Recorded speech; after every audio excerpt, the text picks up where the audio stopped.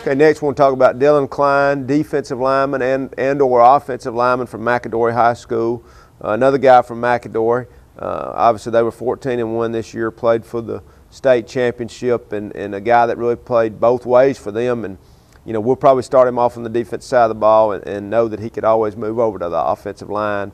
Was named the Birmingham News West Lineman of the Year, so obviously a good player. 6'3", like I said, 6'3", 255. So feel like a lot of his future's in front of him.